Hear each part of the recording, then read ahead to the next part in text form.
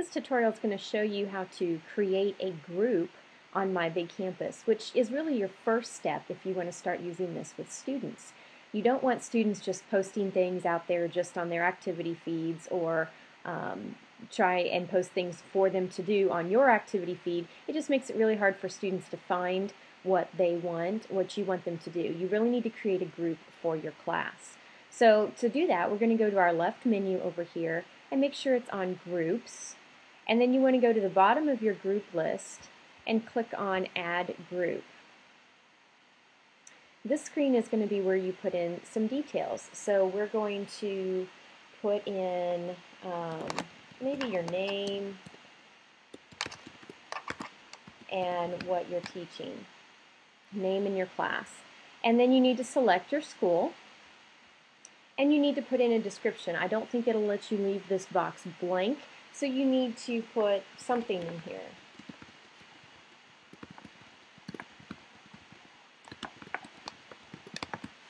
Okay. And this is what I would have done for my 7th graders if I were still in the classroom.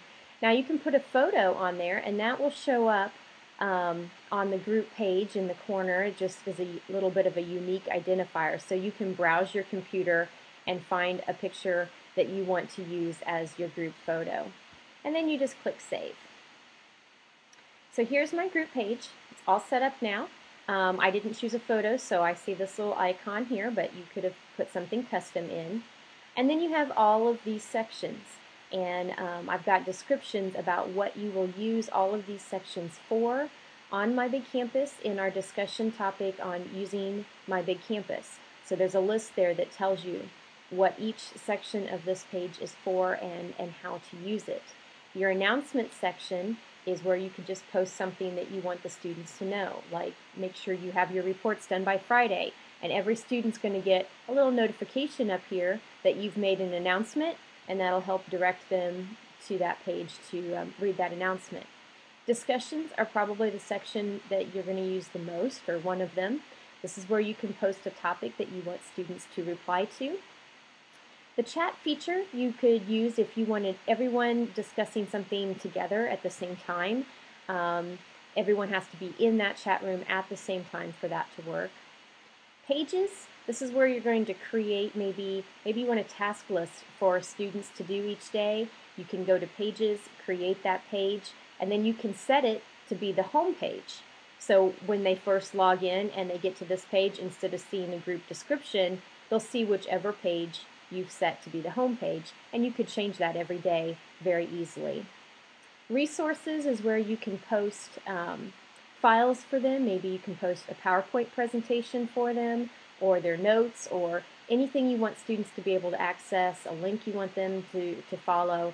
You can post all those things in resources. You can set a calendar of due dates or activities that are going on. But here's where you really want to get started. You want to go to Members. And in the Members section, you can start typing the names of students that you want to add to this group. You just start typing their name, it'll pop up, you can select it, and you can very quickly add your entire class to this group. Then when they log into My Big Campus, they'll have a notification that they've been added to a group, and they will see your group in their groups list over here on the left. So then you can get started sending them things that you want them to do. Also, after you've set up a group, you can go to the schoolwork section, create assignments, create quizzes, and you can make those quizzes and assignments go specifically to the group that you've created for your class. Okay, so those are the basics of setting up a group, and that's what you need to do to get started using My Big Campus with students. Send me an email if you have questions.